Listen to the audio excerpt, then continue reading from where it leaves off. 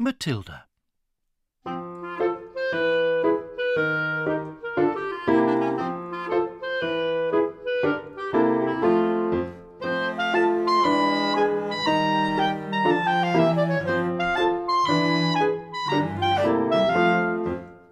It's a funny thing about mothers and fathers.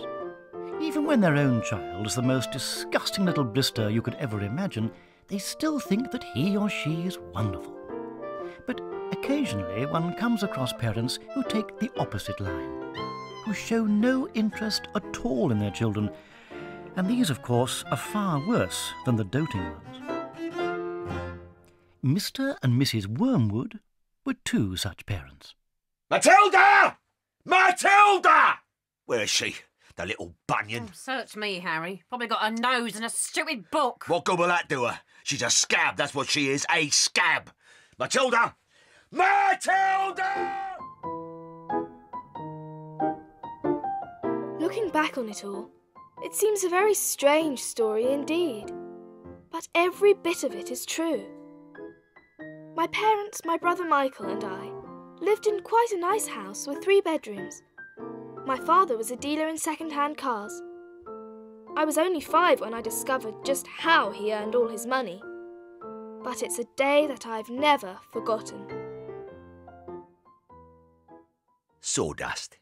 Sawdust, Mike, my lad, is one of the great secrets of my success. Sawdust? I'll thank you for not interrupting, Matilda.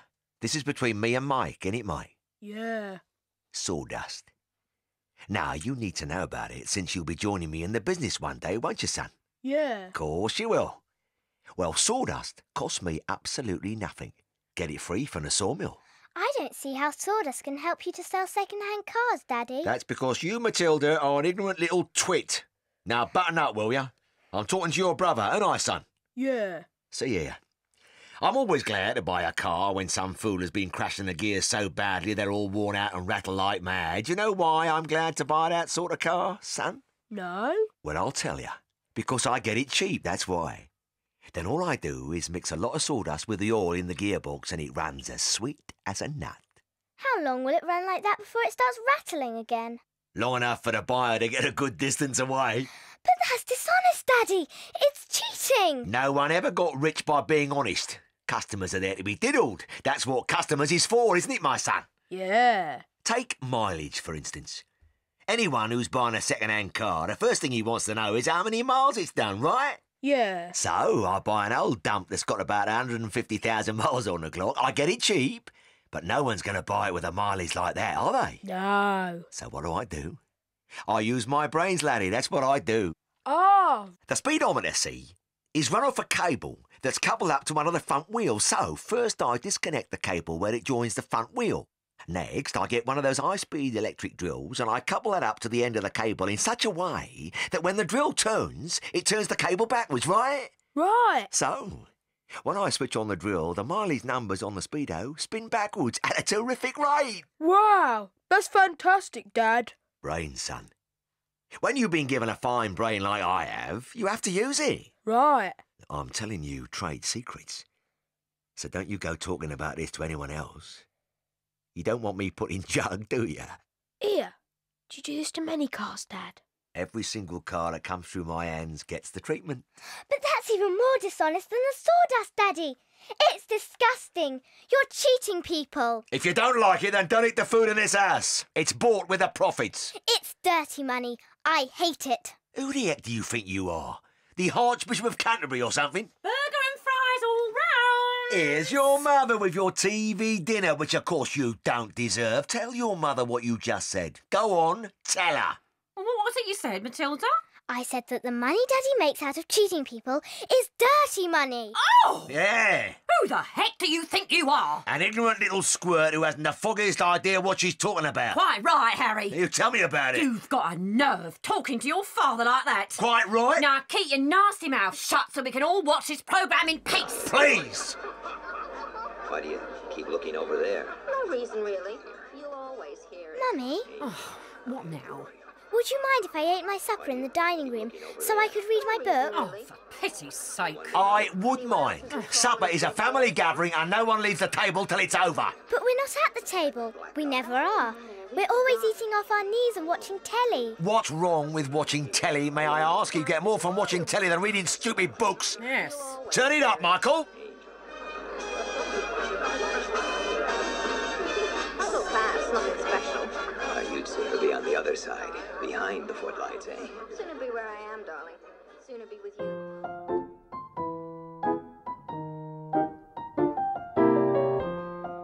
I didn't enjoy being told I was stupid all the time.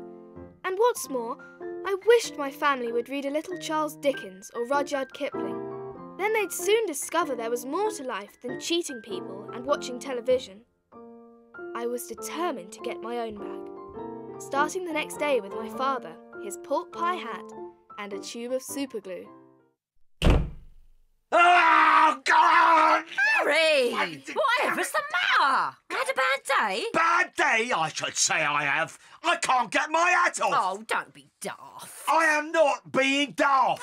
I can't get my blooming hat off, Oh, I for tell you. heaven's sake. I've had to wear it all day feeling like a complete idiot. Oh, come here, let me try. Oh, God! Don't it. do that! You take half the skin off me forehead. Oh, for heaven's sake. Whatever's the matter, Daddy? Has your head suddenly swollen or something? Don't you look over the top of your wretched book at me like that, Matilda Wormwood. I don't trust you. It must be super glue. What sort of glue? That'll teach you to go playing around with nasty stuff like I that. wasn't. I expect you was trying to stick another feather in your hat. I haven't touched the flaming stuff. You should read the label on the tube before you start messing with dangerous products. What in heaven's name are you talking about, you stupid witch? Oh.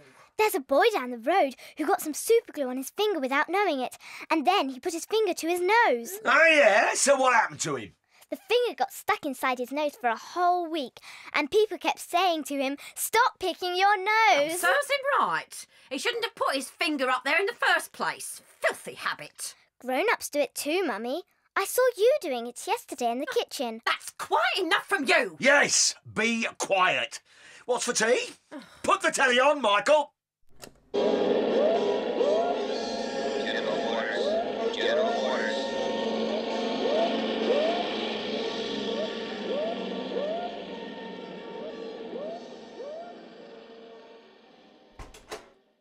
I can't have my shower. Oh, I'm sorry. Oh, dear, I've never... And what exactly is the matter? Oh, I've never seen such a funny sight. Skinny little you, skulking around in your purple striped pyjamas with your hat on. Well, thank you for your sympathy. Oh, come on. See the funny side. You've got to admit, looking like that, you're hardly the kind of man a wife dreams about. Well, I can't help it, can I? Oh, come on, Harry. Settle down. Stop fussing. I expect it'll be loose by the morning and it'll slip off easily. Oh, yeah? If not, then I'll have to take the scissors to it. You what? Come on, get some sleep. Well, it's all very well for you. Ha! Proper turn up for the books, this is.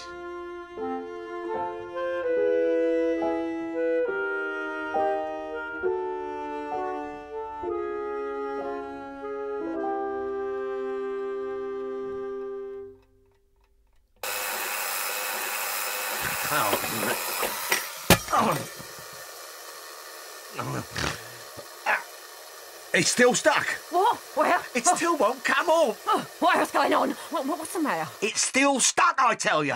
Oh, Oh, for heaven's sake. I thought World War III had started. Hold still and I'll get the scissors. I don't know that that's such a good idea. Here we are. Steady. Steady. Oh. Ouch! Oh, God, careful what you're doing, Hang woman. on. Now, I've done the top. Now for the brim. I'm going to have to chop the hair a bit round the sides. Ouch! Oh, blimey, watch out! Can't help it. I've got to chop great handfuls of hair off. It's the only way. I'll be a laughing stock. Here we go. Done. Ah! There's a big bald rim all round me head. It'll grow. I look like a monk. Well, I had to cut the hair where the glue was, I'll tell you. But what about these patches of stuff on me forehead? That was where the glue was stuck straight onto your skin. But it's disgusting. It's all brown and leathery. It'll wear off. Now, come and have some breakfast. Take your mind off it.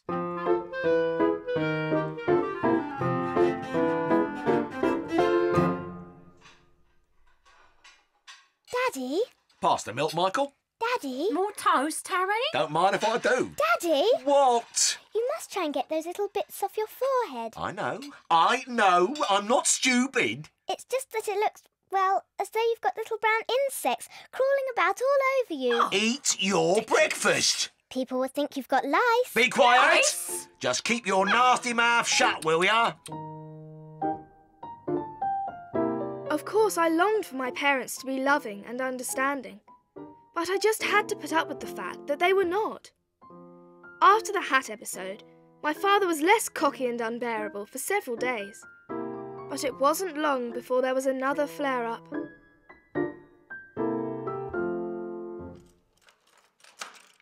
I'm home. Hello. Oh, in the kitchen. Oh, I'm coming to get you.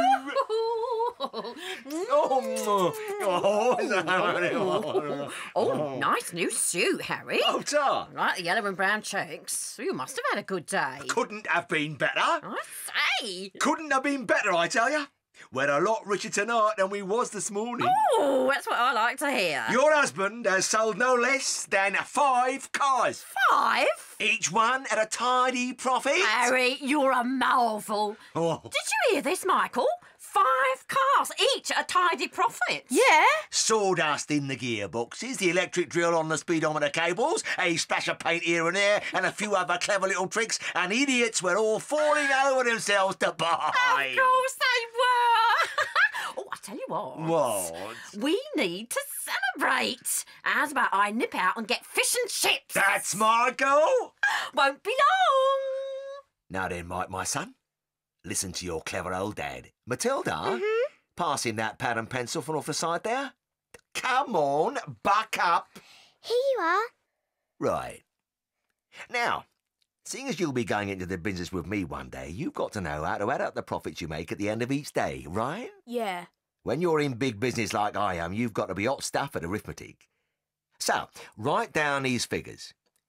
Car number 1 was bought by me for £278 and sold for £1,425. Got that? Yeah.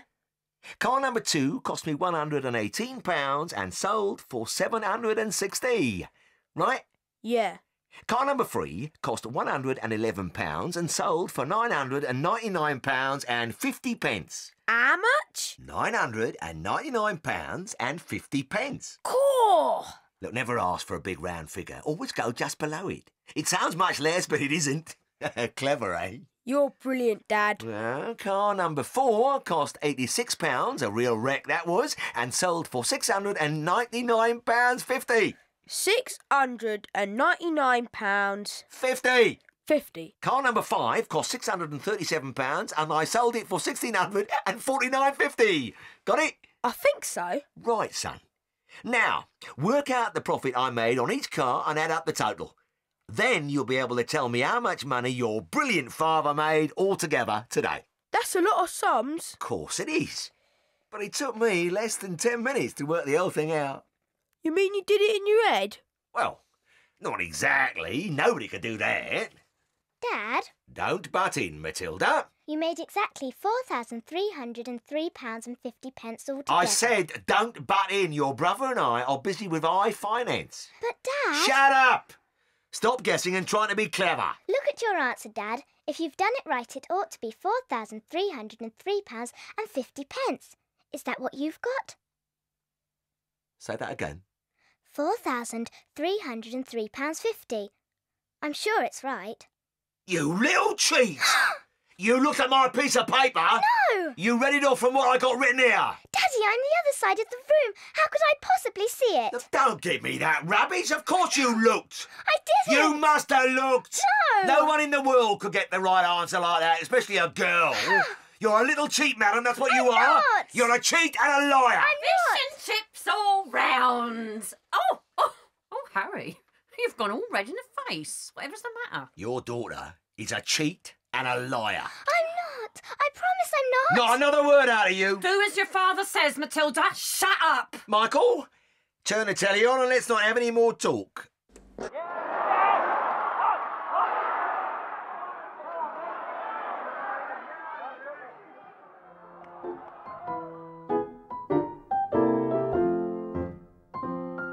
There was no doubt in my mind that this deserved more punishment, and my brain went to work on various possibilities.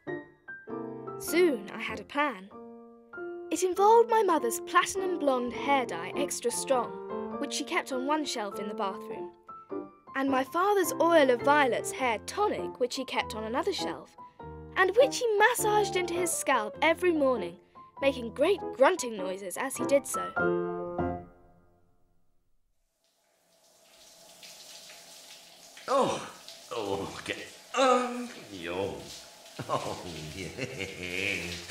Oh, that's a ticket. Rub it right into the root. Into the root. Oh, it's lovely. Harry! One more squirt. Oh, that's the job. Oh, good strong hair means there's a good strong brain underneath. Harry! Your breakfast's nearly ready. I'm just doing my oil of violets. I won't be a tick. Oh, God. Oh.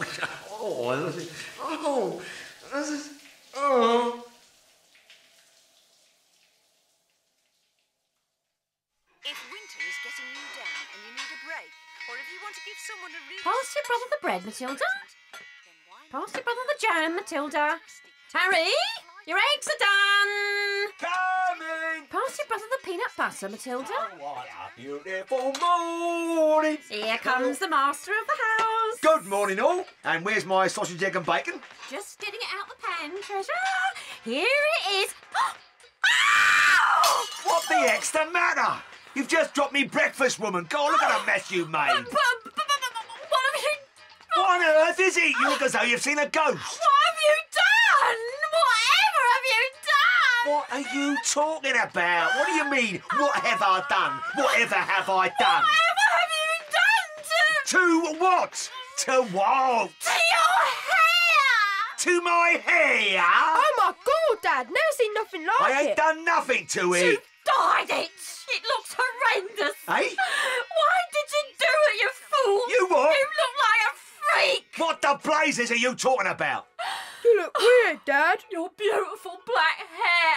Your beautiful black... Is this some stupid joke? No, Dad, you must have dyed it. It's the same colour as Mum's, only much dirtier looking. Of course he dyed it! No, I haven't. It can't change colour all by itself! I know that. What on earth were you trying to do? Make yourself look handsome or something? Look- You look like somebody's grandmother gone wrong! Give me a mirror. Don't just stand here shrieking at me. Get me a mirror. Get my powder comp out my bag, Matilda, just there on the side. Oh, the world's gone absolutely mad. Here, have a look at yourself. Oh, my God.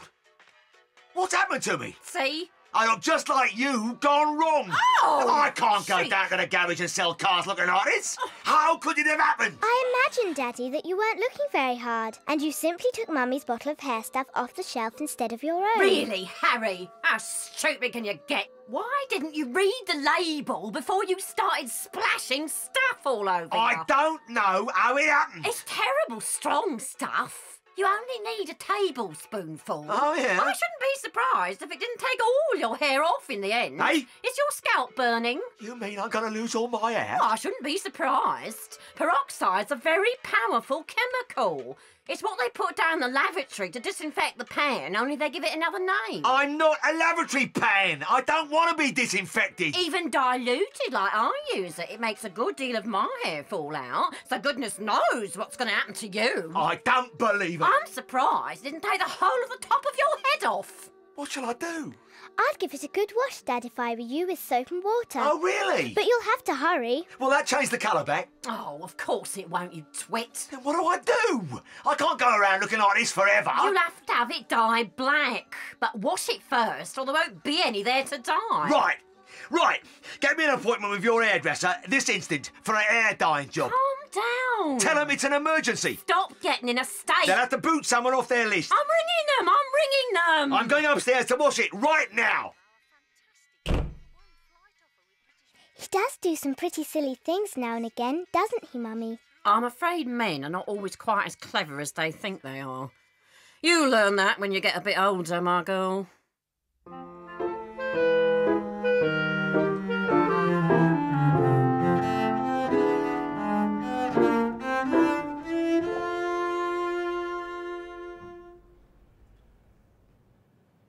we are. 4 books due back in 2 weeks' time. Thank you. I wonder... May I help you with anything else, madam? I believe you may. Would you be Mrs. Phelps by any chance? That's right. Oh, how do you do? I'm Miss Honey. I teach at Trunchbull Hall Primary School. Oh, yes. It's about a new pupil in my class. A girl called Matilda Wormwood. Do you know her? Do I know Matilda? Logs, she's been borrowing books from this library since she was so high. She told me all about you. An extraordinary little girl. Absolutely. Look, is there anywhere we can go, you know, to talk? Well, we could have a cup of tea in the cafe. It's almost my tea break time. I'll meet you there in 5 minutes' time, if you like. I'd like that very much.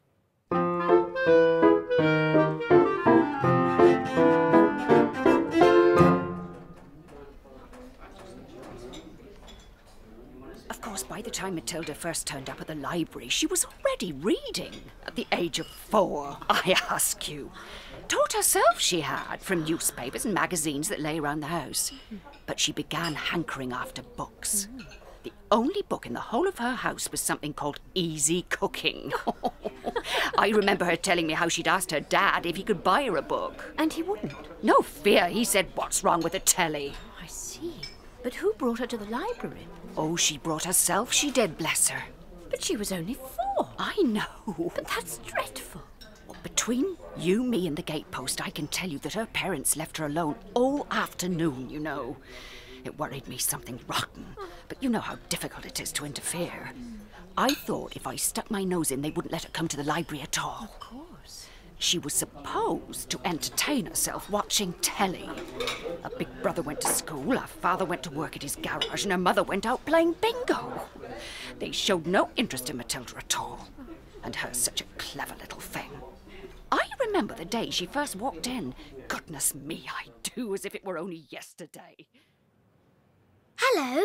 Hello, dear. My name's Matilda. Well now, Matilda, can I help you? Would it be all right if I sit down and read a book for a while? Of course it would, dear. Please, could you tell me where the children's books are? They're right over there on the lower shelves. Would you like me to help you find a nice one with lots of pictures in it? No, thank you. I'm sure I can manage. From then on, she'd come in every afternoon and spend 2 hours sitting quietly by herself in a cosy corner, devouring one book after another. Soon she'd read all the children's books and asked me to help her choose a grown-up book. Well, she started off with great expectations, and there was no stopping her. Within a week, she'd finished that one, was on to the next, and within the next 6 months, she'd read a formidable list of adult books. Every day she'd be sitting there, this tiny dark-haired person with her feet nowhere near touching the floor, totally absorbed in the wonderful adventures of Jane Austen and J.B. Priestley and Ernest Hemingway. Mr. Hemingway says a lot of things I don't understand, especially about men and women. But I loved it all the same. Well, that's the most important thing, dear. Don't worry about the bits you can't understand. Sit back and allow the words to wash around you like music. Oh, I do. And the way he tells the story, I feel I'm right there on the spot, watching it all happen. A fine writer will always make you do that.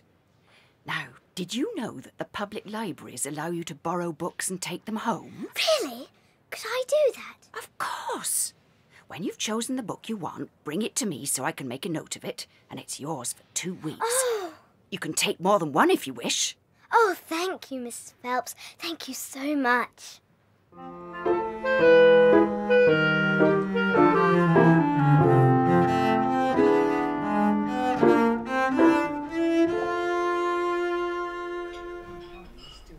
You did her a great service, Mrs. Phelps. She's a remarkable little girl. Never come across one like her before. Me neither.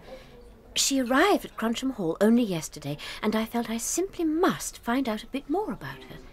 I was so taken aback by what she could do.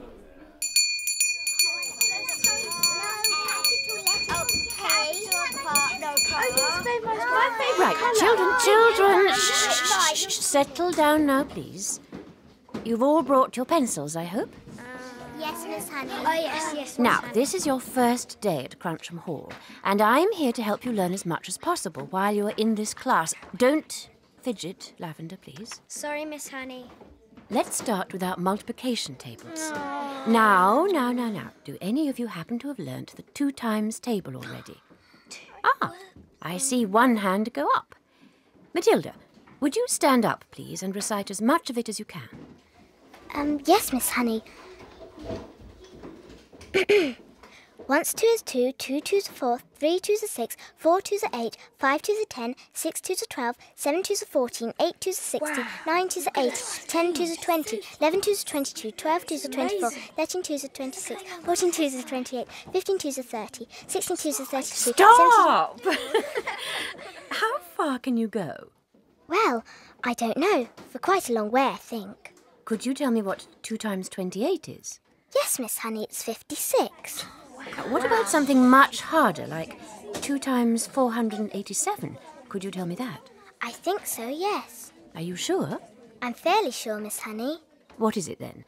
2 times 487. 974. She's so good. It's not fair. How can she do it and we can't? Don't worry, Lavender. You'll soon catch up. I won't. You will, Lavender. Yes, you will. Come on, Lavender. Don't worry about it.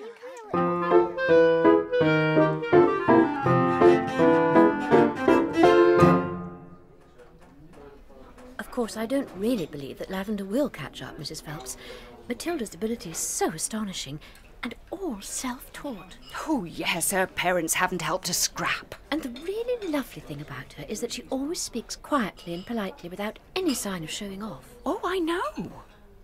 Anyway, I soon discovered that she could multiply any numbers at all. She seems to have a calculator inside her head. I couldn't believe it. I couldn't resist exploring further, so we moved on to spellings. She could spell any word I gave her. I'm not surprised. Then we started on poetry. I gave Matilda a book of humorous verse and asked her to read one aloud. Smoothly, without a pause, and at a nice speed, she began. An epicure dining at Crewe found a rather large mouse in his stew. Cried the waiter, don't shout and wave it about, or the rest will be wanting one too. That was really good. Can we do that again? That was lovely, Matilda. And do you know what an epicure is? It's someone who's dainty with his eating? That's correct. And do you happen to know what that particular type of poetry is called? It's a limerick. Indeed it is. Now, a witty limerick is very hard to write. I know, I've tried quite a few times, but mine are never any good. Well, I would very much like to hear one. Could you remember one for us, dear? Oh, yes, please, tell us, please. I've actually been trying to make one up about you, Miss Honey. About me? Oh, yeah, tell us. Well, I simply must hear this. But it's using your first name to make things rhyme. I heard another teacher call you Jenny this morning. Jenny? Well, I insist upon hearing it. Yes, please. Yes, come on, tell us. Well, all right. It goes like this. The thing we all ask about Jenny is surely there cannot be many young girls in the place with so lovely a face. The answer to that is not any. Yeah, that was excellent. Tell us.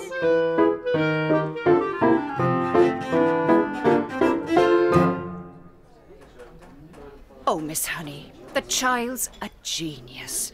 Surely you can't teach her with the other children. Well, that's exactly what I felt, Mrs. Phelps. So I went to see the headmistress. The headmistress? Yes. Oh, you mean the terrible Miss Trunchbull? I mean the terrible Miss Trunchbull. I've heard that she's completely off our rocker. Balmy as a bedbug, I'm afraid.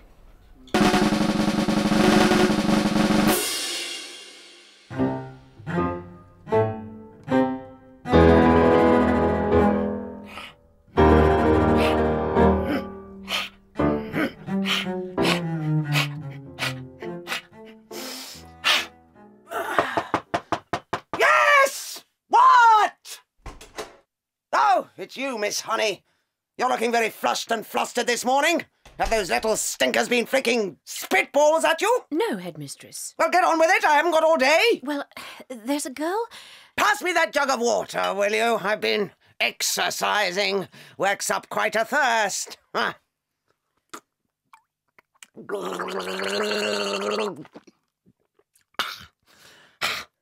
Well, go on, there's a girl. In my class. Her name's Matilda Wormwood. Yes. Her father owns Wormwood Motors in the village. An excellent person, Wormwood. Sold me a car only yesterday, he did, almost new. Only done 10,000 miles. Terrific bargain. Told me his daughter was a bad lot, though. Oh, no, quite the contrary. Says she's a real wart of a child. I haven't met the little brat yet, but she'll know about it when I do. Oh, no, that can't be right. Oh, yes, it damn well is right. I'm sure it was her who put a stink bomb under my desk. Oh, no, Headmistress, you're mistaken. Don't argue with me! Now, why are you wasting my time? I came here to tell you that Matilda is a genius. A genius? What piffle is this you're talking, madam? I have her father's word for it that the child is a gangster. Her father is wrong, Headmistress. Don't be a twerp. You've met the little beast for only half an hour, and her father has known her all her life. Nevertheless, Headmistress, it is my opinion that Matilda should be taken out of my form and placed immediately in the top form with the 11-year-olds. Ha! So you can't handle her, is that it? You want to unload her onto the wretched Miss Plimsoll, which will cause even more chaos? No, no. I can see right through your little plot. Matilda stays where she is, and that's the end of it. Very well, then. It's up to you, Headmistress. You're right! You're done right! It's up to me! And don't forget, madam, that we are dealing here with a little viper who put a stink bomb under my desk. She did not. Of course she did. I wish to heavens I was still allowed to use the birch and belt as I did in the good old days. I'd have roasted Matilda's bottom for her so she couldn't sit down for a month.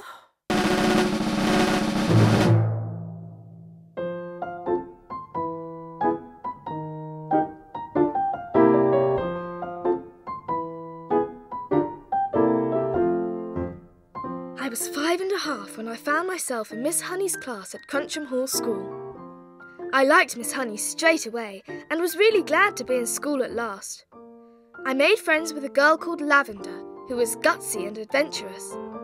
The two of us would go round together at playtimes, and during that first week we started to hear awesome tales about the headmistress, Miss Trunchbull.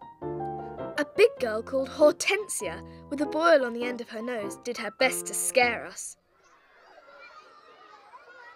Well, Matilda and Lavender. New scum, I suppose. Welcome to Borstal. Borstal? Have you met the Trunchbull yet? No, not yet. We've seen her at prayers, but we haven't met her. You've got a treat coming to you. She hates very small children. Why? She thinks 5-year-olds are grubs that haven't yet hatched out. No. Many don't even survive the first year. They get carried out on stretchers screaming. Wow. I've often seen it. On stretchers? Oh, yes. Heard about the chokey, have you? The chokey? The Trunchbull has a lock-up cupboard in her private quarters called the chokey. I don't understand. You will. It's very tall and very narrow, and you can't sit down or squat in it. You have to stand. And 3 of the walls are made of cement with bits of broken glass sticking out all over so you can't lean against them. You have to stand more or less at attention all the time when you get locked up in there. It's terrible. Want a crisp? No, thanks. But can't you lean against the door? Yes. Don't be daft. It's got thousands of sharp, spiky nails sticking out of it. Have you ever been in there? My first term I was in there 6 times. 6 times? Twice for a whole day. It's torture, I'm telling you. I was off my rocker when she let me out, babbling like an idiot. Yesterday, the Trunchbull caught a boy called Julius Rotwinkle eating licorice all sorts. She picked him up by one arm and flung him clear out of the open classroom window. Did he break any bones? Only a few, but you've got to remember that the Trunchbull once threw the hammer for Britain in the Olympics, so she's very proud of her right arm. The Trunchbull will throw anything around just to keep her arm in, especially children. Oh, no. That's dreadful. Shh, watch out. It's her. It's the Trunchbull. Yep, here she comes. Look at that great big belt around her smock. Evil. And those breeches, and those cars like grapefruits. Amanda Thripp! You! Amanda Thripp! Me? Yes! You! Come here! Hold your hats. What's going to happen? That idiot Amanda has let her hair grow even longer during the holes, and her mother has plaited it into pigtails. Silly thing to do. Why silly? If there's one thing the Trunchbull can't stand, it's pigtails.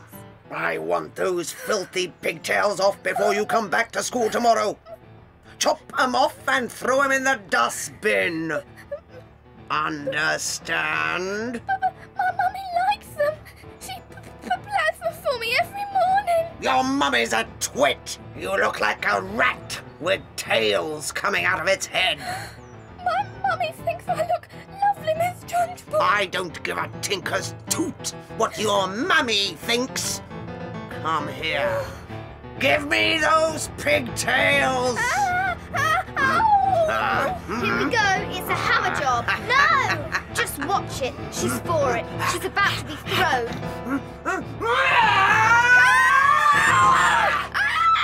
There she goes! Like a rocket. Well thrown, sir. She's going to land in the playing field. She's bouncing off the grass. I do believe she's all right. Look, she's sitting up. Ha! Not bad. Considering I'm not in strict training. Not bad at all. She's mad. But don't the parents complain? Would yours? I know mine wouldn't. She treats the mothers and fathers just the same as the children, and they're all scared to death of her. I'll be seeing you sometime, you two. Bye!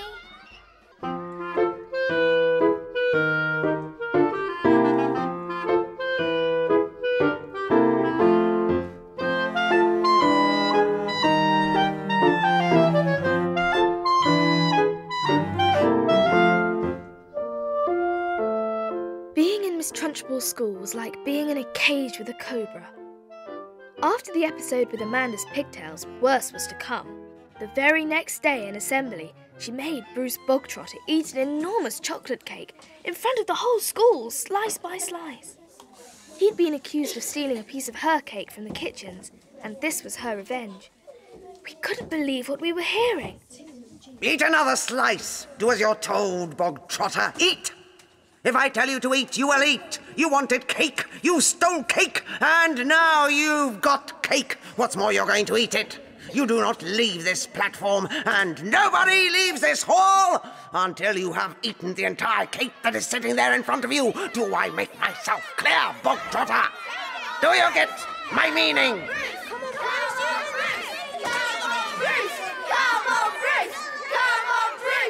By some miracle, and with the whole school cheering him on, Bruce managed to eat every crumb, though how he didn't explode, I'll never know. The Trunchbull very nearly did. Give me that plate, you worm, you pustule, you foul carbuncle! Ah!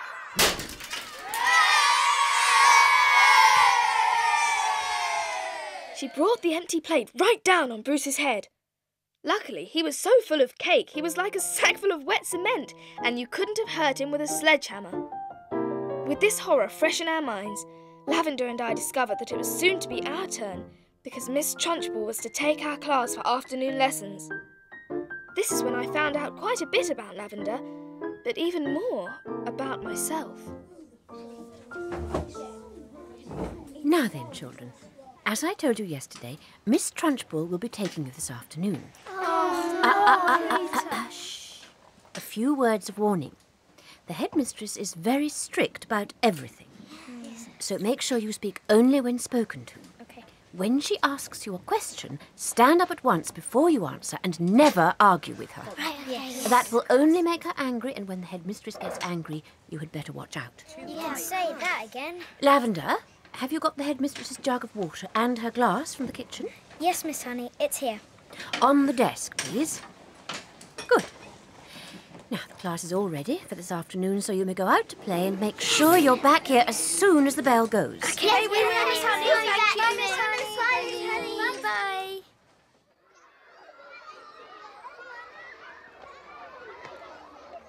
On your own, Matilda. Where's your friend Lavender, then? I'm not sure. Hope she's not getting up to any mischief, or she'll end up in the chokey. She's probably just helping Miss Honey in the classroom. I hear you've got the Trunchbull this afternoon. We have. You'll probably both end up in the chokey. Huh? Oh, look, here comes Lavender with a smirk all over her face. Looks to me as if she's been up to no good at all. See ya. Lavender, where have you been? Sorting out the Trunchbull. What do you mean? We're in for a good afternoon. Lavender, what have you done? I've put a newt in her water jug. A newt?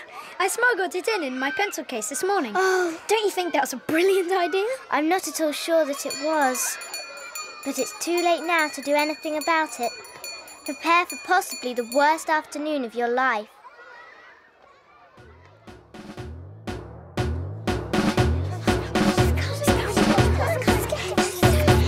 Good afternoon, children. Good afternoon, Miss Trunchbull. Well, well, well. What a bunch of nauseating little warts you are. It makes me vomit to think that I'm going to have to put up with a load of garbage like you in my school for the next 6 years. Now, put your hands out in front of you so I can see if they're clean. What's your name? Nigel. Nigel what? Hicks. Nigel Hicks what? Just Nigel Hicks. What is my name? Miss Trunchbull. Then use it when you address me. So, let's try again. What's your name? Nigel Hicks, Miss Trunchbull. Your hands are filthy, Nigel Hicks. When did you last wash them? That's rather difficult to remember exactly. It could have been yesterday, or it could have been the day before. I knew it! I knew as soon as I saw you that you were nothing but a piece of filth. What's your father's job, a sewage worker? He's a doctor, and a jolly good one. He says we're all so covered with bugs anyway that a bit of extra dirt never hurts anyone. Well, I'm glad he's not my doctor. And why, might I ask, do you have a baked bean on the front of your shirt? We had baked beans for lunch, miss. Oh, and do you usually put your lunch on the front of your shirt? Is that what this famous doctor of a father has taught you? Huh? You are disgusting. Let's see if you're better at spelling than you are at personal hygiene. Go and stand in the corner on one leg with your face to the wall. But Miss Trunchbull... Don't argue with me. Now then, spell right. Which one? The one with a pen, you little fool. W-R-I-T-E. Miss Honey taught us to spell a very long word yesterday. Oh, and what word was that? Difficulty. You're not supposed to learn long words like that until you're at least 8 or 9. And don't try to tell me everybody in the class can spell that word. You are lying to me, Nigel. Test someone. You! What's your name? Lavender. Lavender what? Lavender, Miss Trunchbull. Spell difficulty, Lavender. D-I-F-F-I-C-U-L-T-Y. Miss Trunchbull. Oh, and I suppose Miss Honey wasted the whole of one lesson teaching you to spell that one single word. Oh, no. Miss Honey teaches us lots of words in just 3 minutes. Oh, and what, may I ask, is this magic method? Miss Honey gives us a little song about each word and we all sing it together. Would you like to hear the song about difficulty? I should be fascinated. Mrs. D, Mrs. I, Mrs. F, F, I, Mrs. C, Mrs. U, Mrs. L, T, Y. Perfectly ridiculous. Cut out the poetry in future, Miss Honey. But it does teach them some of the harder words. Don't argue with me. I shall now test you on multiplication tables to see if Miss Honey has taught you anything at all in that direction. You! Stand up. What's your name? Whoopert. Whoopert what? Whoopert, Miss Trunchbull. Well, Whoopert. What is 2 7s? 16. 16 indeed. 18. 2 7s are 18, not 16. You ignorant little slug. You witless weed. You empty-headed hamster. You stupid glob of glue. Ouch! Please don't pull my hair. Pull your hair? I'm not just going to pull your hair, you little squat. I'm going to lift you right up by it, like this. Ow! Ow! 2 7s are 14. Ow! 2 7s are 14. I am not letting you go till you say it. Miss Trunchbull, please let him down. You're hurting him. All his hair might come out. And well, it might if he doesn't stop wriggling. Keep still, you squirming worm. Say it. Say 2 7s are 14, and I'll let you go. 2 7s are 14. There! Get up and stop snivelling. Let that be a lesson to all of you. That's the way to make them learn, Miss Honey. You've got to hammer it into them. You could do them permanent damage, Miss Trunchbull. Oh, I have. I'm quite sure I have. Miss Trunchbull. Shut up, Miss Honey. You're as wet as any of them. When you've been teaching for as long as I have, you'll realise that it's no good at all being kind to children. Read Nicholas Nickleby, Miss Honey, by Mr. Dickens. Read about Mr. Wackford Squeers, the admirable headmaster of Do the Boys Hall. He knew how to handle the little brutes, didn't he? He kept their backsides so warm you could have fried eggs and bacon on them. Ah, a fine book. But I don't suppose this bunch of morons we've got here will ever read it, because by the look of them, they are never going to learn to read anything. I've read it. What did you say? I said I've read it, Miss Trunchbull. Read what? Nicholas Nickleby, Miss Trunchbull. You are lying to me, madam. I doubt there is a single child in the entire school who has read that book. And here you are, an unhatched shrimp, sitting in the lowest form there is, trying to tell me a whopping great lie like that. Why? Do you take me for a fool? Well, no. Stand up when you speak to me!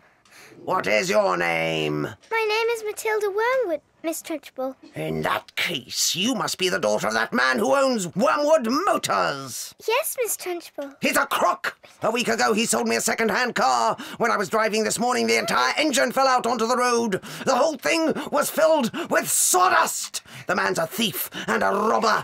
No. I'll have his skin for sausages, you see, if I don't. He's clever at his business. Clever, my foot? Miss Honey tells me that you are meant to be clever too. Well, madam, I don't like clever people. They are all crooked. You are most certainly crooked. Before I fell out with your father, he told me some very nasty stories about the way you behaved. But you'd better not try anything in this school, young lady. I shall be keeping a very careful eye on you from now on. Sit down and keep quiet. Yes, Miss Trunchbull. I don't like small people, and that's a fact. Small people should never be seen by anybody. Children are like insects. They should be got rid of as early as possible. We get rid of insects with fly spray and by hanging up fly paper. I have often thought of using some huge strips of sticky paper and hanging them all around the school. You'd all get stuck to them, and that would be the end of it. Wouldn't that be a good idea, Miss Honey? If it's meant to be a joke, Headmistress, I don't think it's a very funny one. You wouldn't, would you? Huh? Huh? And it's not meant to be a joke. My idea of a perfect school, Miss Honey, is one that has no children in it at all. Children make me tired, they make me tired, and they make me thirsty. Ha! At least you have had the grace to remember my water jug. Thank you.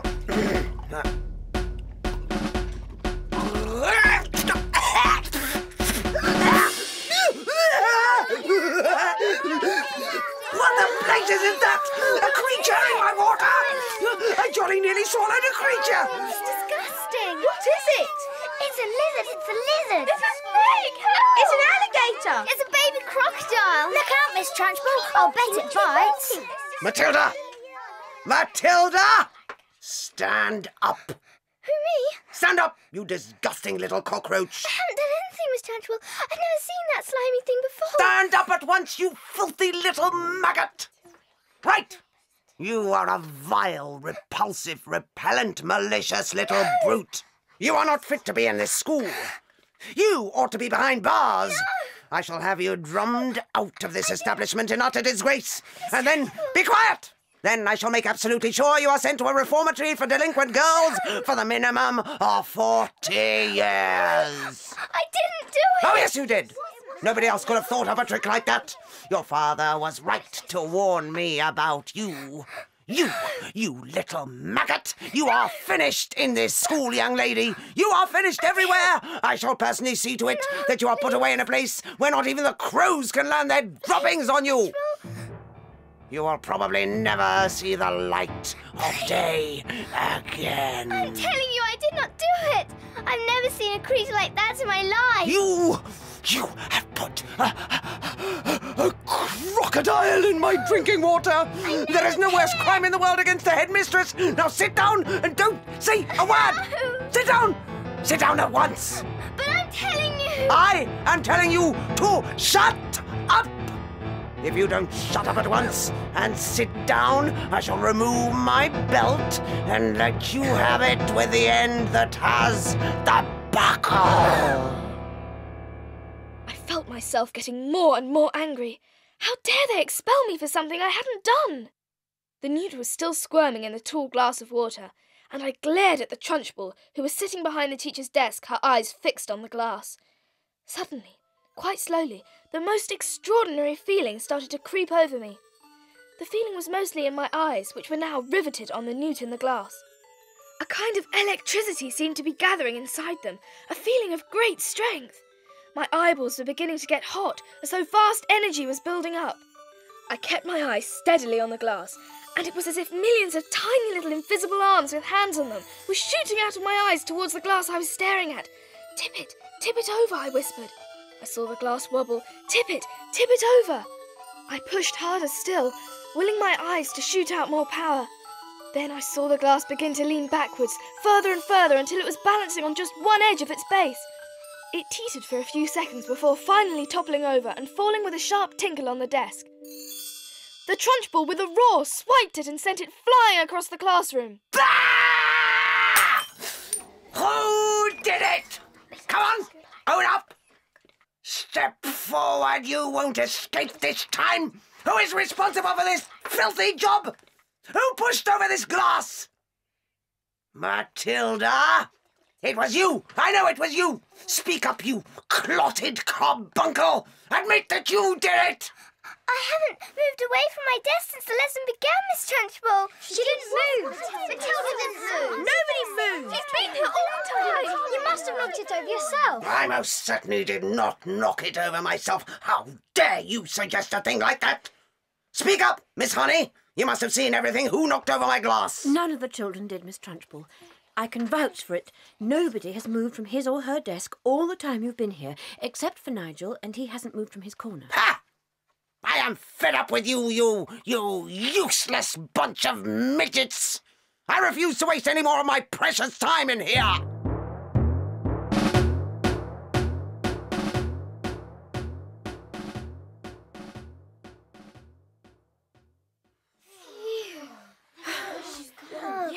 Well, I think we've had enough school for one day, don't you? Oh, yes. The class is dismissed. Yes. You may all go out into the playground and wait for your parents to come and take you home. Yes, Miss Honey. Miss Honey. See you tomorrow, Miss Honey. Goodbye, Miss Honey. Goodbye, Lavender.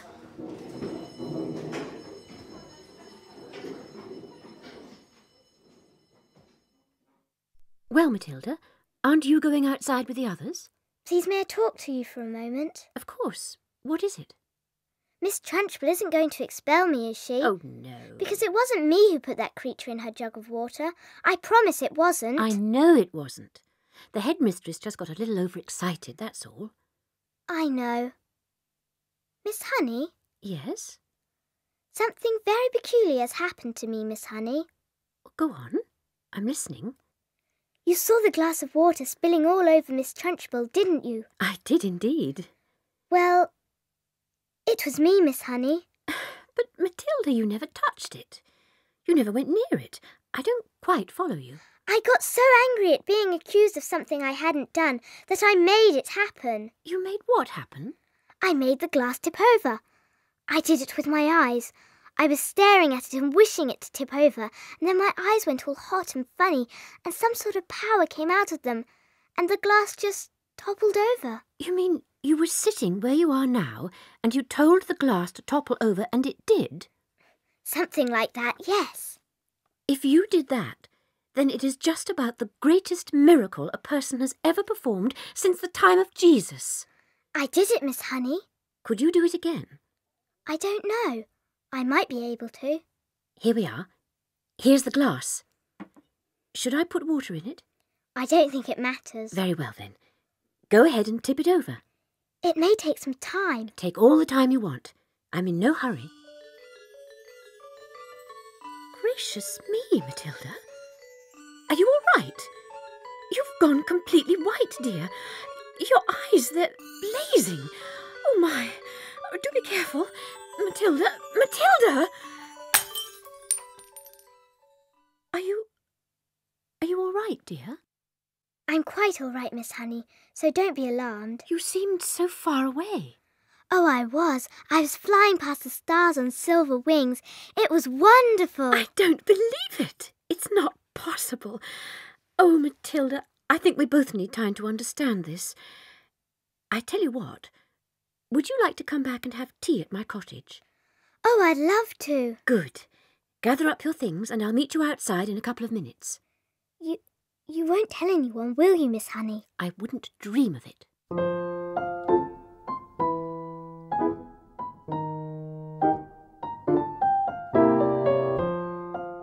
Miss Honey lived in a tiny red brick cottage down a narrow lane. I remember thinking that it looked more like a doll's house than a human dwelling. It was like an illustration from a children's story. There was a little well in the garden, and the front door was covered with flaky green paint. There was no keyhole. Miss Honey just lifted the latch, opened the door, and in we went. There now. You can come through to the kitchen and help me make the tea. First of all, we'll need to get some water from the well in the garden. Okay. Then I'll light the primus stove. Here, take the bucket. Oh, yes. Now, what we do is hook the bucket onto the end of this rope here, turn the handle, and that lowers the bucket down into the well. Oh, I see. That's it. Then turn the handle the other way. That's right. And here it is. Is this enough? Just about. I don't suppose you've ever done that before, have you? Never. Now, let's go and light the primus stove. How do you get enough water for your bath? Oh, I don't take a bath. I get a bucket full of water and I heat it on this little stove and I strip and wash myself all over. Really? Of course. Every poor person in England used to wash that way until not so very long ago. Are you poor, Miss Honey? Yes, very. It's a good little stove, isn't it? Yes. Now then, bread and margarine. I'm afraid I don't have any sugar. Oh, that's all right. Let's have it in the sitting room. Okay. Come on, through here. Pull up a box to sit on. Oh. I'm sorry there aren't any chairs. That's all right. Sit down, my dear, sit down. Now then, both slices of bread are for you. I never eat anything when I get home. I have a good old tuck-in at the school lunch, and that keeps me going until the next morning. Miss Honey, do they pay you very badly at our school? Not too badly. I get about the same as the others. But it must still be very little if you're so dreadfully poor. Do all the teachers live like this with no furniture and no kitchen stove and no bathroom? No, they don't. I just happen to be the exception. I expect you just happen to like living in a very simple way. It must make house cleaning an awful lot easier. And I suppose if you don't have a fridge, you don't have to go out and buy all sorts of junky things like eggs and mayonnaise and ice cream to fill it up with. I'm sorry, Miss Honey. I shouldn't have asked you those questions. Why shouldn't you ask? You're much too bright not to have wondered. Perhaps I even wanted you to ask. Maybe that's why I invited you here after all. I'm really glad you did invite me. Up to now, I found it impossible to talk to anyone about my problems. But now, all of a sudden, I have a sort of desperate wish to tell everything to somebody. I know you're only a tiny little girl, but there is some kind of magic in you somewhere. I've seen it with my own eyes. May I tell you a story, Matilda? You can tell me anything. I'm 23 years old, and when I was born, my father was a doctor in this village. Magnus, his name was. Magnus? That's right. What a lovely name. And he was a lovely man, too. I loved him very much. We had a nice old house. It's tucked away in the woods behind the hills. I was born there. And then came the first tragedy. My mother died when I was 2. My father invited my mother's unmarried sister, my Aunt Agatha, to come and live with us, to help him to run the house and to look after me. How old was the aunt when she moved in? Not very old. I should say about 30. But I hated her right from the start. Oh, no. I missed my mother terribly. And the Aunt Agatha was not a kind person. My father didn't know that because he was hardly ever around. But when he did put in an appearance, the aunt behaved differently. Go on, please. Well, then came the second tragedy. When I was 5, my father died very suddenly. One day he was there, and the next day he was gone. My aunt became my legal guardian. How awful. And in some way or another, she became the actual owner of the house. How did your father die? Nobody knew exactly. You see, no one could believe that he would ever have done it. Done what? Killed himself. Did he? That's what it looked like, but who knows? I know what you're thinking. You're thinking that the aunt killed him and made it look as though he'd done it himself. Oh, one must never think things like that, Matilda, without any proof. What happened when you were left alone with the aunt? Was she nice to you? Nice? She was a demon. As soon as my father was out of the way, she became a holy terror. What did she do to you? I don't want to talk about it. It's too horrible. But in the end, I became so frightened of her that I used to start shaking when she came into the room. Oh, Miss Honey, didn't you go to school? Yes, I went to the same school you're going to now. But I became so dominated by this monster of an aunt that when she gave me an order, no matter what it was, I obeyed it instantly. How did you get to be a teacher? Ah, well, I was allowed to go to the teacher's training college so long as I came straight home again every afternoon to do the washing and ironing and to clean the house and cook the supper. But how did you get away? How did you get this house? Well, when I got my teacher's job, the aunt told me that I owed her a lot of money because she'd been feeding me for years and buying me shoes and clothes, so I had to start paying her back. I was just a slave to her. Then one day, while I was out walking, I came across this cottage. I found out that it was owned by a farmer, and he agreed to let me rent it, though he thought I was mad, since it has no conveniences, no running water, no nothing. So suddenly you had a house all of your own? That's right. But how did you pluck up the courage to tell Aunt Agatha? That was tough. One night, after I had cooked her supper, I went upstairs and packed the few things I possessed in a cardboard box and came downstairs and announced I was leaving. "I've rented a house," I said. Well done, you. So you're free at last. I think you're so brave, Miss Honey. Not really, Matilda. I like it. It's better this way. This awful aunt. I suppose she's still living in your lovely old house. Very much so. She's only about 50. She'll be around for a long time yet. But do you think your father really meant her to have it? I'm quite sure he didn't. But my father's will was never found. It looks as though somebody destroyed it. No prizes for guessing who? No prizes.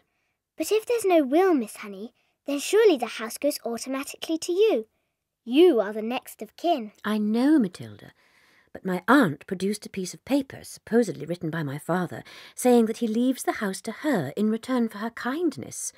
I'm certain it's a forgery, but no one can prove it. Oh, couldn't you try? Couldn't you hire a good lawyer and try? I don't have the money to do that. And you must understand that my Aunt Agatha is a much respected figure in the community. Oh. She has a lot of influence. But where is the house? It's the Red House, Matilda. Down the lane in the village. The Red House? But we know who lives in that house. We do. So your Aunt Agatha is... Miss Trunchbull. Miss Trunchbull?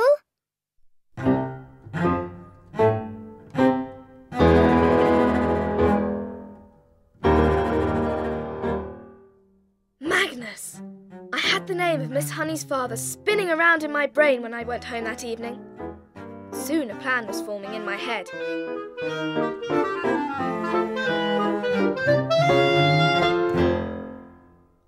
For the next week, every evening after school I shut myself in my bedroom and practiced my newfound art of moving things.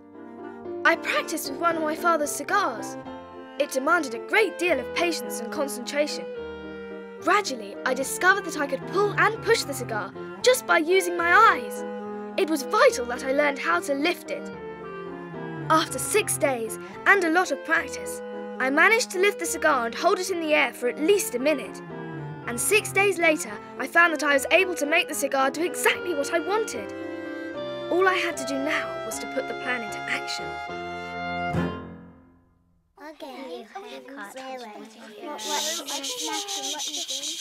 Well, children, it's Thursday again, and Miss Trunchbull will be here in a few minutes. No, please don't let her. Shh. Now, I'm aware that one or two of you didn't particularly enjoy the last occasion when the headmistress took the class, so let's all try to be especially careful and clever today. Okay. She'll be testing you on your 3 times table. That's what you're supposed to have learnt this week. She's coming. Don't be cheeky, remember. Bow! I'm glad to see that there are no slimy creatures in my drinking water this time. If there had been, then something exceptionally unpleasant would have happened to every single member of this class. Right! The 3 times table. Let's see how well Miss Honey has taught you your 3 times table. You! Who, me? Yes, you! Stand up. What's your name? Lavender, Miss Trunchbull. Ah, yes! Lavender! Ha! I remember. Recite the 3 times table backwards. But I haven't learned it backwards. Ah, there you are! She taught you nothing. Ha! Ha! Very well. Answer me this. I have 7 apples, 7 oranges, and 7 bananas. How many pieces of fruit do I have altogether? Hurry up! Get on with it! Give me the answer! That's adding up. You blithering idiot! You festering gumboil! You flea-bitten fungus! That is the 3 times table. 3 separate lots of fruit, and each lot has 7 pieces. 3 sevens are 21. It's called multiplication, you moth-eaten maggot. Come here. Ow! Ow! Please don't pull my hair. The chalk! The chalk! Look at the chalk! It's moving on its own over the blackboard. What are you saying, you stupid boy? It's writing something. The chalk is writing something. Agatha. Wow, what's it writing? What is it? It's written Agatha. What the blazes is this? Who's doing this? Who's writing it? Agatha, this is Magnus. This is Magnus. What are you doing? Who's doing this? This is Magnus. Magnus? No, it can't be. It can't be Magnus. Agatha. It says Agatha again. That's you, isn't it, Miss Trunchbull? Quiet, boy. What on earth is going? Give my Jenny back her house. What? The house? Give my Jenny her wages. Give my Jenny the house. Then get out of here. If you don't, I'll come and get you. I will come and get you like you got me. I am watching you, Agatha.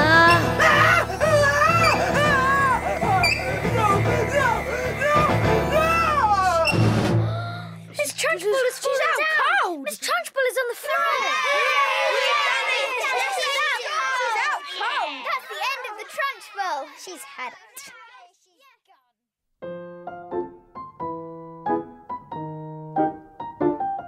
It took 5 teachers, Mr. Trilby, the deputy headmaster, and the matron to lift the Trunchbull and carry her to the sick room. When she came out of her faint, she marched out of the school building tight-lipped and white in the face. We never saw her again. She just vanished. Magnus's will mysteriously turned up at a solicitor's firm, and Miss Honey moved back into the red house where she belonged.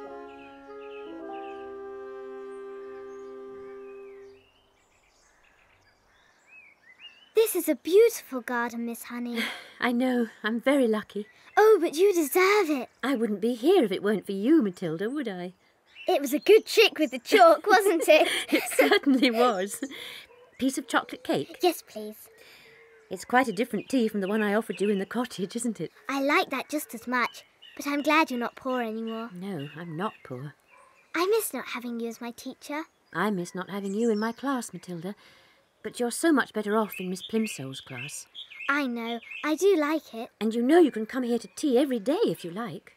Thanks, Miss Honey. Miss Honey? Yes? This morning, just for fun, I tried to push something over with my eyes, and I couldn't do it. Nothing moved.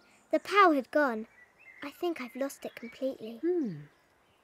Well, I've been expecting something like that to happen. But why? Because when you were in my class, you had nothing to make you struggle. There was tremendous energy bottled up in your brain with nowhere to go. And somehow or other, you were able to shoot that energy out through your eyes and make objects move.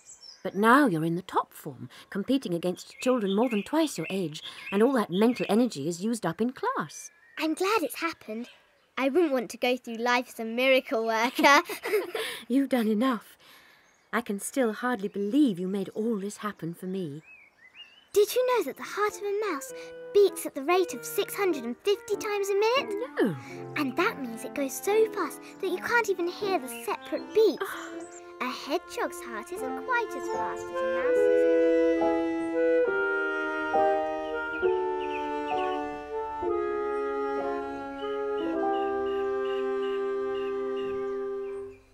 Come on, Harry, pass that suitcase. All right, quick. all right. Oh, Michael, have you got everything you want? Yeah. You'll back up then and I'll start loading up the car. I'm packing as fast as I can. I'm not a fairy. What's going on? What are you all doing? We're leaving for the airport in half an hour, so you better get packed. Packed? Now get a move on, go. Where are we off to? Spain. It's a better climate than this lousy country. Spain? I don't want to go to Spain. Just do as you are told. For God's sake, stop arguing, Matilda. But I love my school, Daddy. I don't want to leave my school. Shut up. We're leaving in 30 minutes. I'm not missing that plane. When are we coming back? We aren't. Now beat it. I'm busy. Oh, no, no. Just where do you think you're going? To Miss Honey's, to the Red House. I've got to tell her. Oh, no, you have not. I have. Really? Wretched child? Just you make sure you're back in 20 minutes, young lady. Here, Harry, stuff these socks in that bag. Oh, Michael! God. Michael! Come down here and help your father!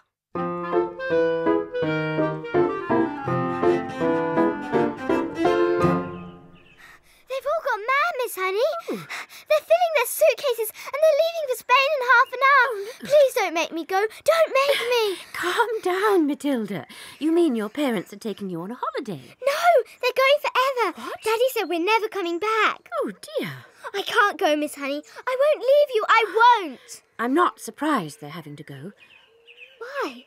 Why aren't you surprised? Please tell me, please. Because your father is in with a bunch of crooks. My guess is that he is the receiver of stolen cars from all over the country. No! He's in it deep. You mean the police are after him? I expect so. I don't want to go with them. I won't go. Oh, Matilda, I'm afraid you must. I want to live here with you. Oh. Please let me live here with you. You can't leave your parents just because you want to. They have a right to take you with them. But what if they agreed? What if they said yes? Oh, if they said yes, then that would be heaven.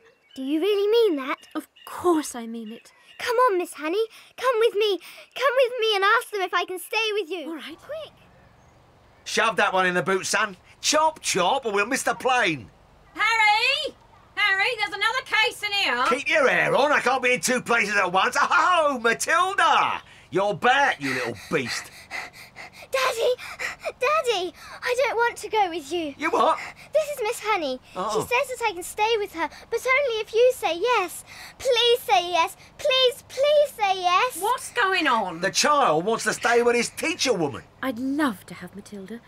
I look after her, Mr. Wormwood, and I'd pay for everything. I should hope you blooming well would. Give me that case, Michael. It was Matilda's idea. I won't agree to take her without your full and willing consent. And the other one, the rucksack. Come on, boy, we ain't got all day. Please, Daddy. Please, Mummy. Let me stay.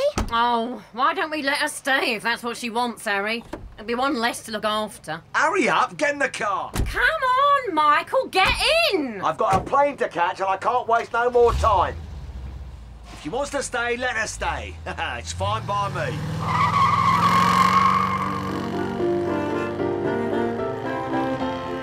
Did you hear that, Miss Honey? I did. It's wonderful. Oh, Miss Honey, it means I can stay. You can. It'll be just you and me. They've gone, and I can stay with you forever. Forever, Matilda. Forever. Matilda leapt into Miss Honey's arms and hugged her, and Miss Honey hugged her back. Neither of them said a word as they watched the big black car tearing round the corner at the end of the road and disappearing forever into the distance.